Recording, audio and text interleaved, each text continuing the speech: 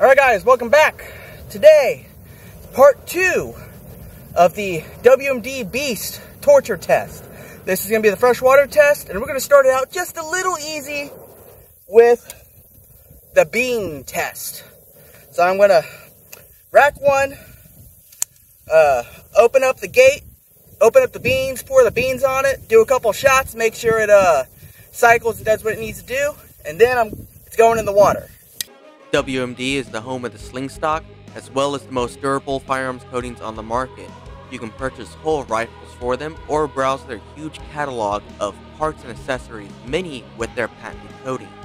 If you want, you can send your rifles, parts, and accessories to WMD to be coated by the experts. Please go check out WMD today and see what they got.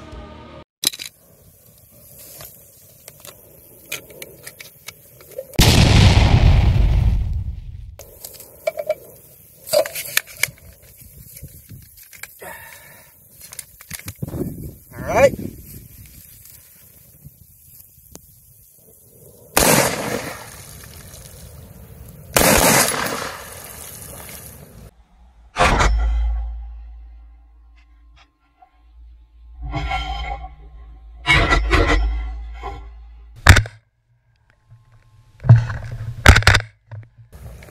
Alright. It can handle beans. Now, into the water.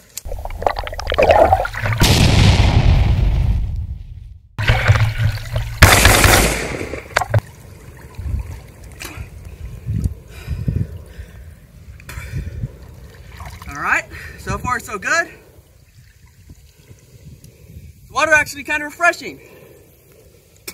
Nasty, but refreshing. Check this out.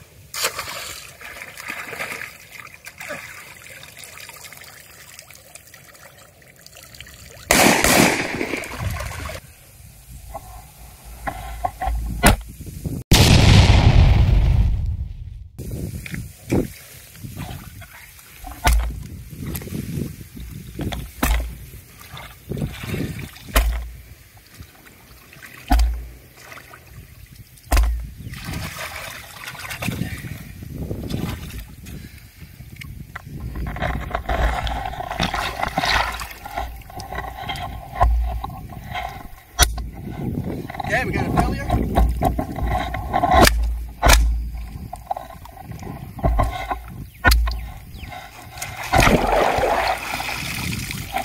Okay, we're not going into battery. You just got jammed.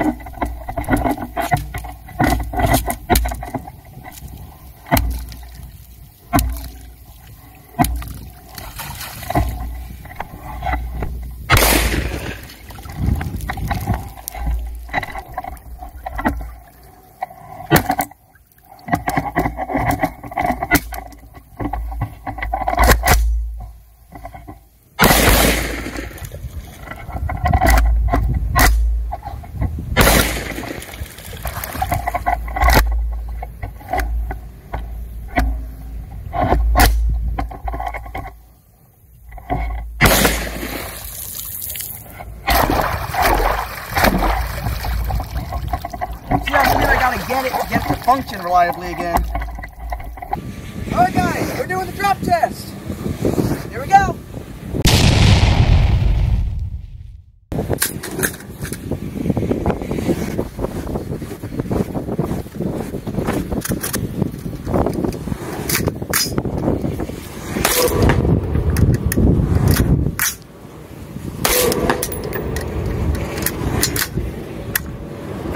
magazine. Alright, second drop.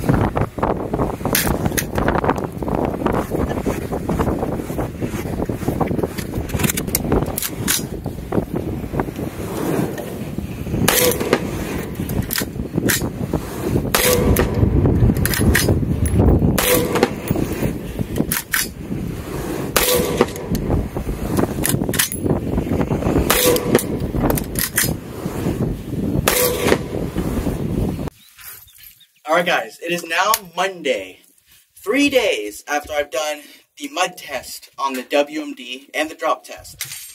Now, as you saw, the WMD handled the bean test like a champ, knocked out them beans. It did the water test like a champ, knocked out the water. The mud test, didn't do so good with the mud test. I had failures right away. Now, I have a couple, theories of what may have caused that, and we're going to try to test those today. So basically what I'm doing is I'm going to be trying to see what it takes to get it running reliably again. So my theory is, with this being a higher end rifle, the tolerances are obviously a little tighter than say on a budget build like my budget, M4 copy clone build. That in this rifle does not have a forward assist, which would have helped me a lot on some of that testing when I was doing the mud thing. And that mud that I was using for that test was really, really fine and sloppy. So my theory is there were two problems. The first of all, with these magazines were having issues. They were jamming up with mud, and as you can see right now, this one here is really, really tight. So that was one thing that was causing the rifle not to pick up rounds. The other thing it was having issues with is it wasn't ejecting rounds. And not that they were stuck, it's just the bolt wasn't going back either all the way or at all. And I have a couple theories for that. My main theory is that because that was such fine, sloppy mud that I was using, and I was really chunking it in there, it made its way inside of the bolt. Now, one of the problems that direct impingement like ARs have, unlike AKs, is AKs have a lot of loose tolerances, and the way their gas system is made, it's going to be really hard to get stuff to really stop the gas system. Because the way with a long stroke piston, the gas is going directly in and pushing straight back on the piston, which would essentially, you get a little bit of play between the bolt and the bolt carrier, and essentially, when it hits that spot, it actually hammers the bolt a little bit, which makes it break free a little easier. Now, with the direct impingement, you have gas that actually goes directly inside of the bolt, and inside of the bolt, part of the bolt acts like a piston, pushing the piston backwards. You get two operations at the same time. You have the gas pushing the bolt carrier itself backwards. You also have gas going into the bolt, acting like a piston, helping force spread that apart. Theoretically, that's a good method for a reliable action because you have two things forcing the bolt to move and cam the bolt, the carrier to move and cam the bolt to unlock at the same time. Now, the issue is that interior piston relies on gas seals and a lot of tight tolerances. So if you were to get some really fine, gritty stuff inside of that system, that's where you get problems. And that mud I was using was really fine, gritty, silty mud. So when I was slamming it in with the door open, I could have been literally pushing mud into these two gas portholes in the bolt and causing it to jam. So if you look right here on the bolt, those two holes are where the gas from the direct impingement exit out of the bolt. So I could have been literally slinging mud directly into the bolt, clogging that up with the way I was doing it. Ideally, I would have did the drop test first, and then did the mud test with it closed, and then went like that. But I wanted to go most extreme right off the bat. Because remember, the point of this, I'm not testing the rifle itself. The whole point of my testing is I'm testing the coating of the rifle. This rifle's coating is what I'm really testing. not so much the rifle itself. So it's the coating durability. So the first thing I'm going to do is I'm going to pull out this bolt, and I'm going to take the bolt out of this one here, drop it in here, do 2 shots, and see if it runs reliably. Because there's only 2 places at this point that's going to be causing this not to open up, and that's going to be the gas tube itself is clogged, or that the bolt itself is clogged. So I'm going to do that. If it takes 2 shots, able to take 2 shots using this bolt and this magazine, then I'm going to go ahead, look at the bolt, try to clean it a little bit, and see if I can, what it takes to get it running again. I will be able to get it running again. But also what we're going to do is when we open it up, I'm going to take a look inside and see if there's any kind of corrosion or anything going on. And then we'll see what there. Now, I did go through and I did try to clean these mags, to be honest. And I took them apart, rinsed them out and everything, and to be honest, they seem to be pretty gritty in there. I can see some corrosion. Now, that water that I was in, and when I had mentioned in my first video, we have some of the most corrosive, salty conditions in the entire country. Now, that water, where that spot where I filmed, was 20 miles still from the lagoon, and probably about 25 miles from the beach itself. So, brackish water, but not salt water. But there's still salt there, and you can just see inside these magazines, there is some corrosion in there from the still components. So I'm going to bring y'all in, we're going to break this open and see what it looks like inside. Alright, so first of all, rifle is clear. It does send home and goes in the battery just fine. So let's pop the pins. Take it in half. Let's take a look in here. Now you can see here, the buffer, it's got some corrosion on it, but none too bad. Quite a bit of grit in there. Hammer does what it needs to do. Safety does what it needs to do. Everything is functioning as so. Now you can see on the actual itself, there is no kind of corrosion whatsoever on it. Now you can see even where I did the drop test, there's not even really any scratches on it either. And I dropped it on gravel. You can see the scratches on the safety and stuff like that. Take a look at the upper. This is the side that landed on the gravel. You can see the sight. I bent that in. Some scratches on on that. Nothing really. Got some dents right here. But nothing really. It took that drop pretty well, and that drop was probably about 10 foot, give or take. So let's take a look. We do seem to have some corrosion here on the bolt. Take it completely out and see what we got.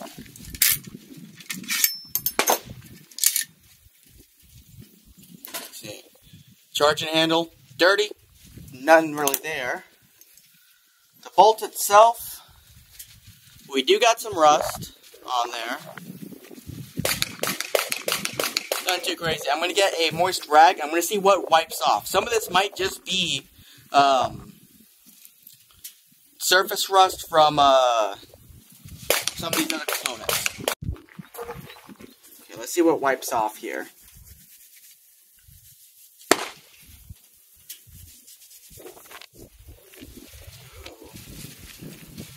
Oh, they're pretty good, actually.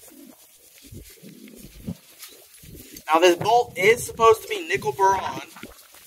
And also, I have not lubed this rifle up at all. This rifle is running exactly as it was when it got sent to me. Whatever they lubed it up with is what I've been running it at, which is pretty dry, it looks like. So, but either way, this isn't the type of rust that should cause any kind of problems. The bolts.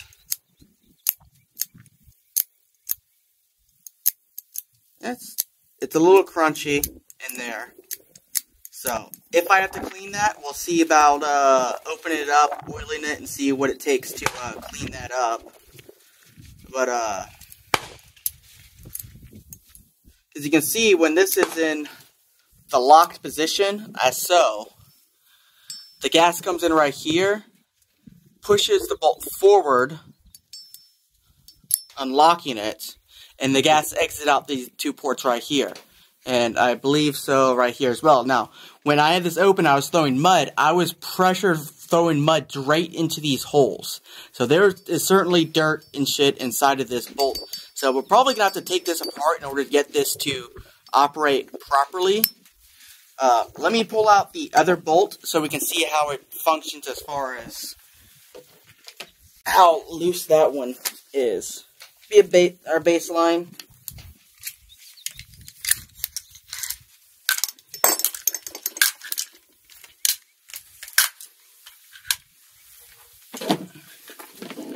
Now this is my clean bolt. Also, you know, still pretty dry, but a lot smoother than that. So there's certainly junk inside of here. So that is definitely my malfunction right there. As far as cycling is that right there. I promise you there's stuff in there. So we'll pull that apart in a little while and see. But as far as this bolt goes, pretty good. So let's take a look at the inside here.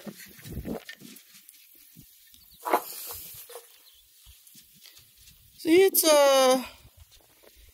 dirty, but nothing that I would say will be stopping it. So let's just gently wipe it.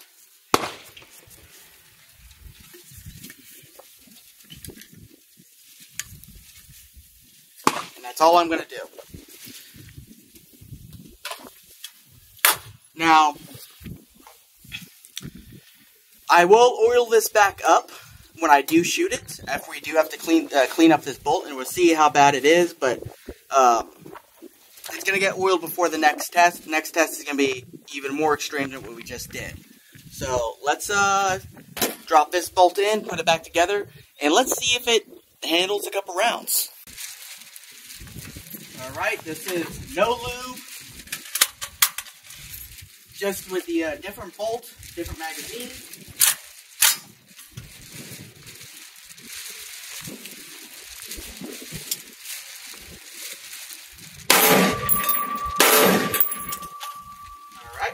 As you can see, we got it all tore apart now. There's a little bit of rust here on the bolt, but not really all that dirty, to be honest. There's a little bit of rust on the bolt head here. Let me see if the... Okay. So, the plunger's still working. Pretty dirty and gritty, so you can see firing pin is fine. Everything's nickel boron, but it's pretty dirty up in here. So let's just kind of wipe everything clean.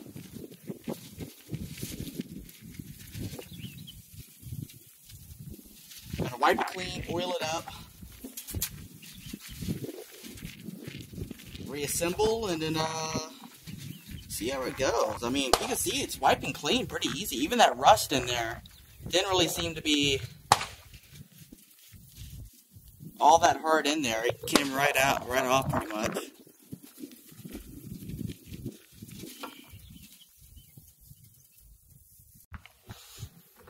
Okay, we're all back together and oiled up. You can see, much smoother than it was before. I did oil it up. I'm going to oil it up a lot more before I put it back in the action itself. But I just wanted to point out, some of this rust wiped right off. Some of this might just be surface rust that's actually stuck to the outside of the boron and not so much the bolt itself rusting. Who knows, but I would suspect back here, where the bolt is slamming against the buffer, that we would expect to see a little bit more grit and wear back here as far as rust and stuff like that. But I'm going to go ahead, I'm also going to pull out the buffer and see what it looks like back behind there. Alright, so, the buffer and the buffer spring. Now, I do want you to understand that springs are always bound to rust. They are not made with any kind of materials that can be coated or stuff like that, like a nickel bronze coating like this, would chip and crack and break off of a spring. So, this is to be expected, especially with how salty that water was. So let's wipe this off. See how much of this just wipes off. Okay, a good amount of this is just wiping off.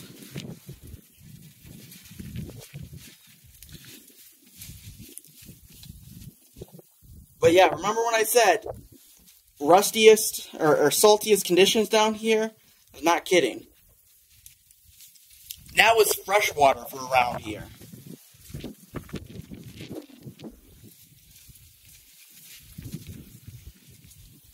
A regular AR, just nitrated or something like that, most certainly would be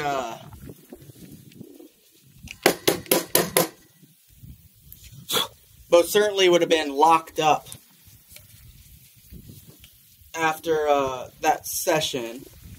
Some dirt down in there. I can't really get in there, but I'm going to oil this up, put the gun back together, and let's see if just wiping that clean and oiling the bolts was enough to get this rifle back up to firing condition and ready for the next set of tests. Now, as you can see, there's zero rust down in the fire control group. I am going to drop a little bit of oil down in there just to keep it functioning. For the next set of tests, this rifle is really going to need all the help it can get. Oh, and just something else I just wanted to mention. I just looked down the bore, and I don't know if I'm going to be able to get it good.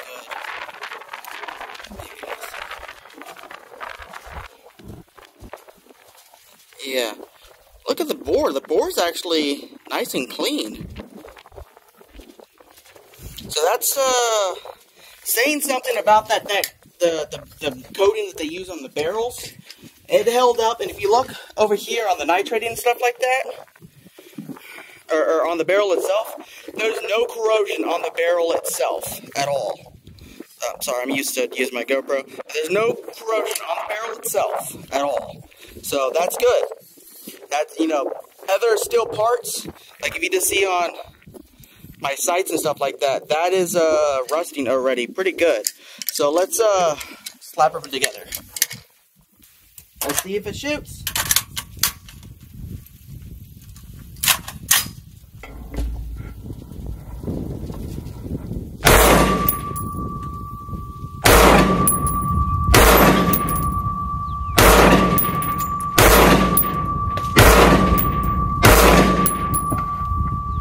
Alright, we are back up to full operational capacity. It is ready for the next set of tests, which, when I say, are going to be even more extreme and more arduous on this rifle than has ever been seen, probably on YouTube, as far as corrosion resistance.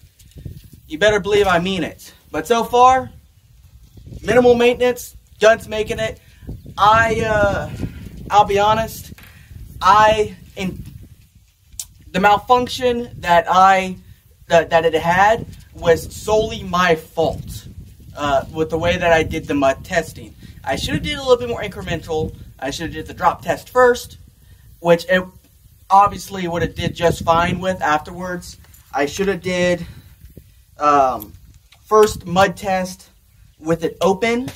Also remember, the gate was open when I poured the beans on it as well. So, I mean, it had beans in there. Then I slung the mud, which went actually all the way inside the bolt. So, I was harder on it than most testing would have been right off the bat. But the next set of testing is going to be pretty extreme. So, y'all stay tuned for the next video and part 3 of the torture testing of the WMD AMBI Beast from WMD Guns. I'll show you guys next time.